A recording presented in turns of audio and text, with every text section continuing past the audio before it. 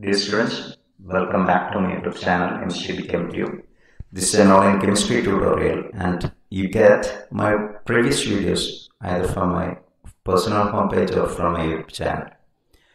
And we were discussing about the topic chemistry of functional group 1 and organic chemistry. And in this lecture, I would like to discuss with you very important reaction of haloalkane, that is SN1 reaction and SN2 reaction, as mechanism, stereochemistry, and effect of substrate on reaction rate. So first, what is meant by nucleophilic substitution reaction? It is one of the most important reaction of haloalkane, and it can lead to a wide variety of functional group. You can create many functional group out of these reactions from haloalkane, started from haloalkane. So it is a reaction in which a nucleophile, that is this one, replaces leaving group and form substituted product. Okay, this is leaving group and this is nucleophile. So a leaving group usually will be more electronegative than carbon. So carbon will be electrophilic center, and any nucleophile having a shared pair of electron or neutral, it can attack this carbon and it form a substituted product like this. So the substrate of carbon usually undergo heterolytic bond cleavage and unshared pair electron from a base or nucleophile form a new bond with carbon and it form a substituted product. And in this slide I am giving many examples of nucleophilic substitution reaction. Here this is methyl bromide. Any nucleophile you can substitute and it form corresponding product. And here you can see the variety of nucleophile can be used in this reaction, and the product formed is shown here. And the class of compound formed are alcohol, either thiol, sulfide, alkyne, nitrile, alkyl iodide, alkyl azide, and alkyl ammonium ion, alcohol either. So as I told you, a variety of class of molecule can be made out of this reaction. That is why this is a very important organic reaction. So what are the mechanism of nucleophilic substitution reaction? On the basis of experimental observation over a period of 7 years, two limiting mechanisms proposed for aliphatic nucleophilic substitution reaction, that is SN1 and SN2. SN1 means substitution nucleophilic unimolecular. SN2 means substitution nucleophilic bimolecular. So what is the fundamental difference between these two mechanisms? Actually, this is the time of bond breaking between carbon and leaving group. Okay, the time of bond break, at what time the carbon and leaving group is breaking, that is the one. And second one, time of bond forming between carbon and nucleophile, that is the second one. So that is the difference between these two mechanisms. Now let us consider the first one, SN2 substitution nucleophilic bimolecular reaction. Example is chloromethane. Presence of a strong base at 60 degrees Celsius, you get alcohol. And chemical kinetic studies reveal that this is a bimolecular reaction. What is meant by bimolecular? It is a reaction in which two species are involved in rate determining step. So reaction rate, the speed of reaction depends on two molecules, that is substrate and nucleophile, both substrate and nucleophile. So rate depends on the concentration of chloromethane and hydroxide ion. So that is called bimolecular, that's second order reaction. So what is the mechanism of SN2 reaction? Here I have shown the scheme of mechanism. And one very important point is it is a single step process. It gives product through a transition state, not through an intermediate. So it involved transition state. There is no intermediate. That's the second point. And it is a single step process, means it is a concerted process, concerted mechanism. That is, bond breaking and bond formation take place simultaneously at the same time.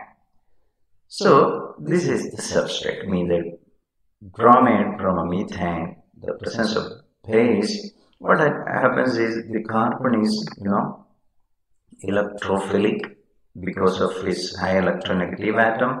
This get positive charge. So this negatively charged anion get attracted towards here. So base or nucleophile, it attack the electrophilic center.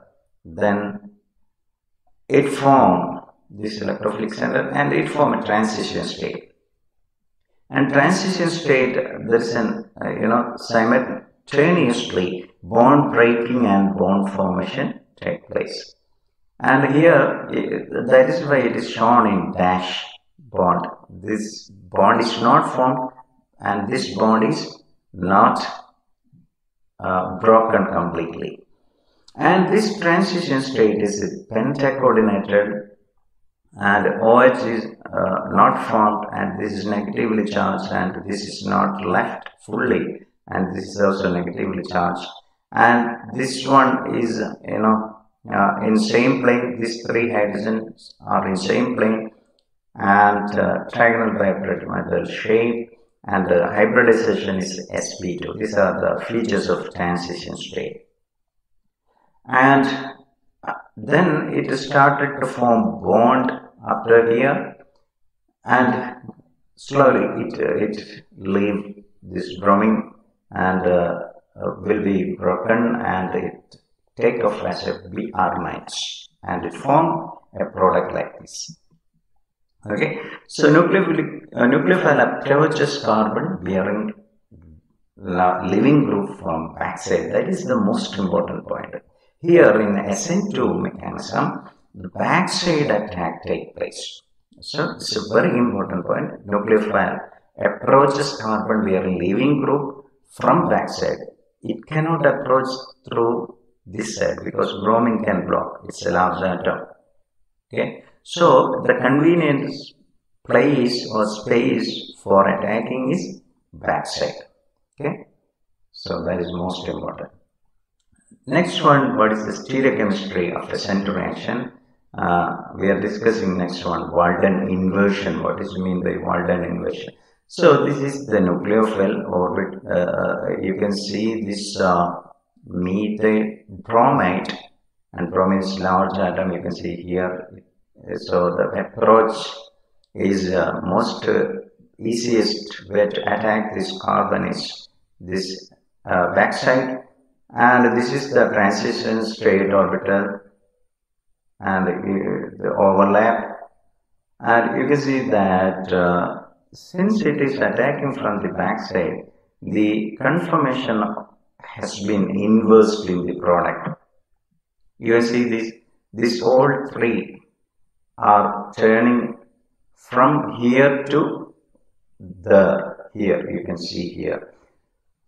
So the conformation get inverted in the product, and this was observed by Walden, and since it is called observed by Walden, it's called Walden inversion, and it is exactly like an you can consider this part as an umbrella, and in strong wind in some cases an umbrella will be turned inside out like this. You can see here, this, if you consider this as an umbrella, and under strong wind, this is turn inside, become outside, out. So this is called Walden inversion. So the conformation of this molecule get inverted. This is pointing towards to you. If you are looking at this molecule, you can see this is pointing away from you. So it gets inverted. So the product is you get inverted product. If you're taking an R configured molecule, you get a S configured product. So here you can see that. Okay, for one example, reaction of 1-bromobutane with sodium methoxide give 1-methoxybutane. So this is the electrophile 1-bromobutane, and in presence of nucleophile methoxide, you get a transition state like this. And the important point is this compound, this configuration has been inverted here. You can see here. It is completely inverted. And if you are looking at this from here, this is towards you and it is away from you. That is get inverted, completely inverted. And the next nucleophilic substitution unimolecular reaction, SN1. And here, if you are taking tertiary butyl bromide, the presence of methanol, a weak base, and you get corresponding product. And actually this solvolysis does not go through SN2 mechanism. There are two reasons for that. SN2 reaction requires a strong base. This is strong nucleophile. This is weak nucleophile. And the SN2 require unhindered substrate. Unhindered because it is backside attack taking place. So if it is very hindered substrate, a very large molecule, it can hinder the approach of nucleophile. So here the methyl groups are, it can hinder the approach of nucleophile. So it cannot form a SN2 mechanism. And methanol is a weak nucleophile and tertiary butyl is a hindered molecule. So it was observed that the chemical kinetics study revealed that rate of reaction depends on concentration of only the substrate, that is tertiary butyl bromide, not nucleophile. It doesn't matter if you have taken excess of nucleophile, does not speed up the reaction, does not increase the rate. Only if you increase the concentration of the substrate, reaction get increased, rate to get increased. So it's the first order reaction and unimolecular reaction in which only one species is involved in the rate determining step. So it's a unimolecular nucleophilic substitution reaction. So what is the mechanism? SN1 mechanism is different from SN2. It is a two-step process and it involved an intermediate. Okay, in previous case it was transition state. And first step is the ionization of carbon leaving group to form carbocation intermediate like this. You are taking tertiary butyl bromide. First step, it is the slowest step and rate determining step, and slow ionization of bromine take place and it forms a carbocation intermediate. This is planar and sp2 hybridized trigonal planar and we form Br minus leaving group. Okay. Then second step is nucleophile attack on this electrophile carbocation. So you have, this is electrophile carbocation. It can attack from the backside of this carbocation. Nucleophile can attack backside like SN2 reaction. So if it attacks from the backside, you get an inverted product that we already understood, learned from SN2.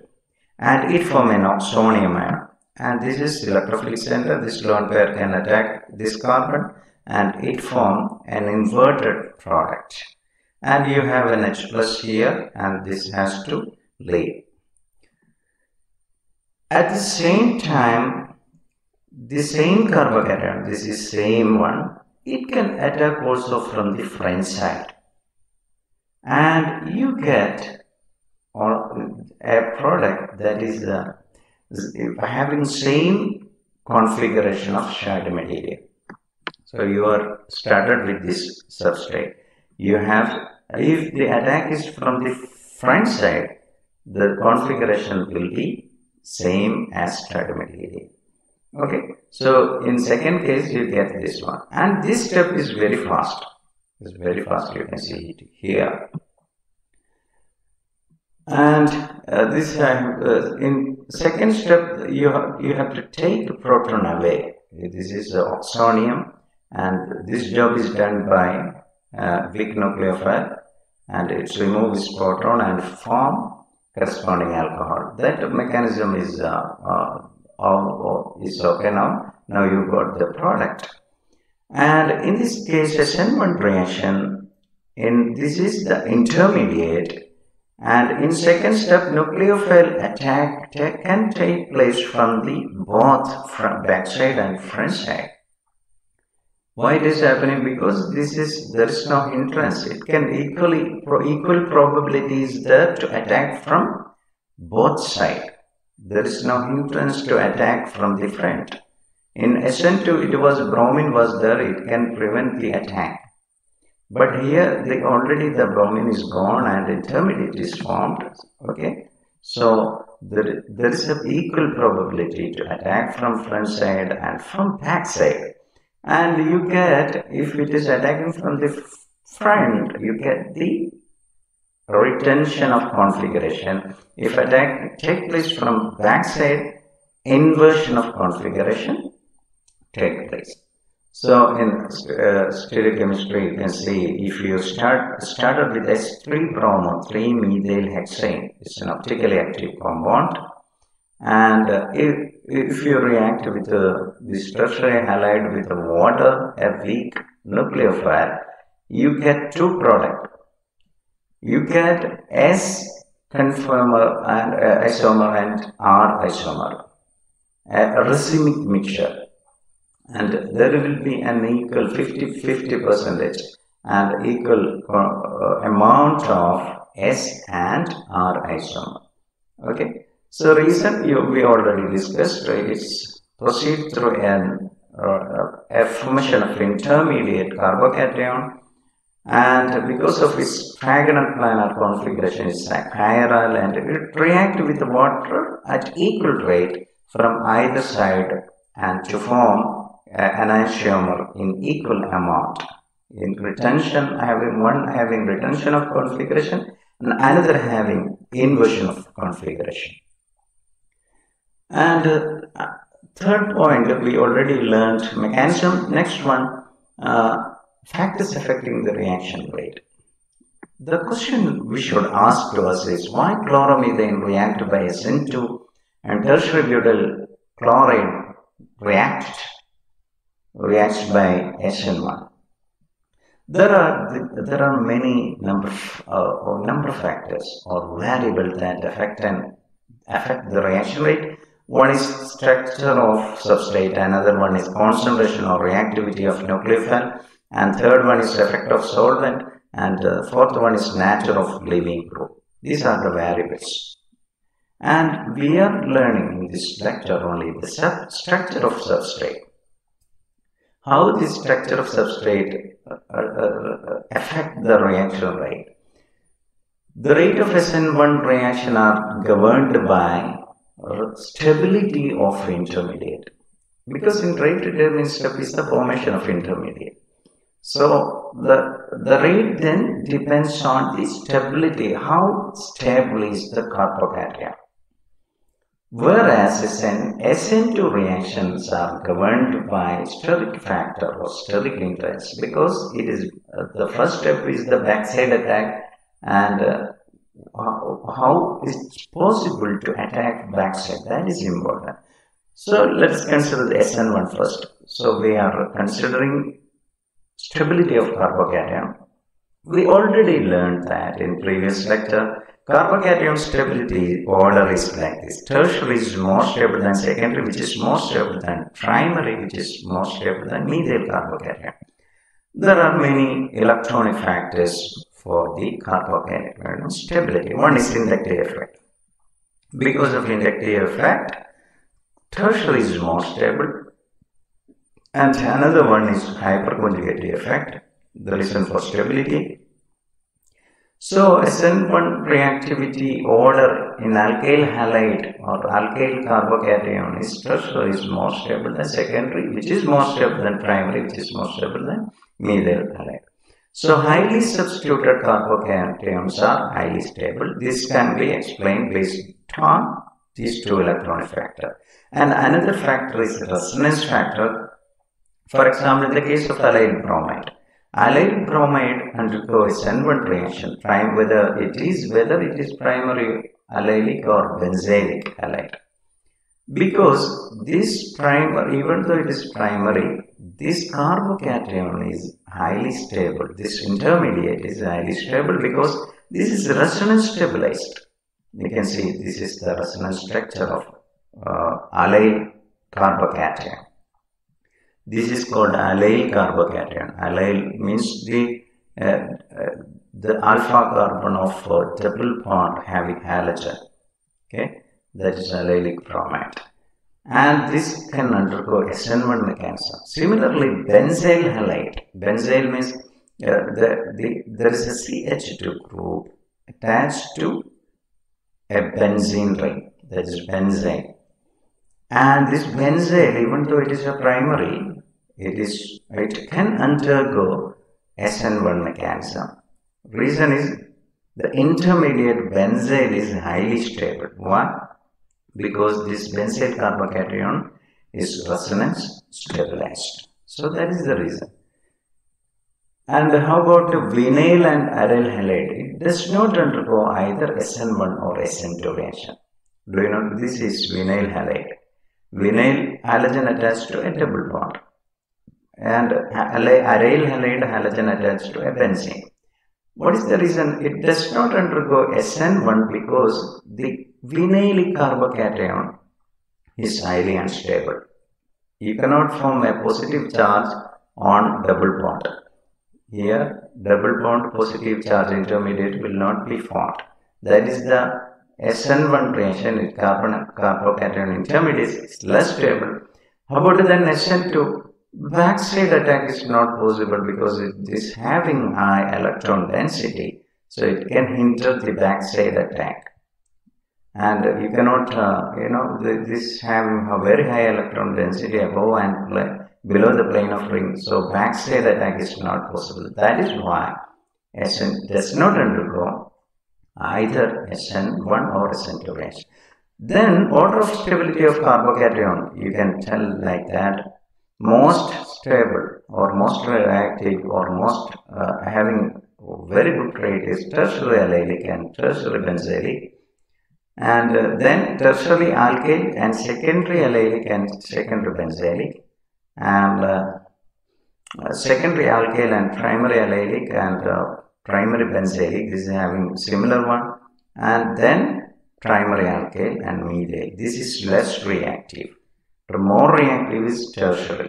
Okay, this is increasing stability of carbocation. That is the point we have to take in account. How about next SN2? How this structure of substrate affect the SN2 reaction rate?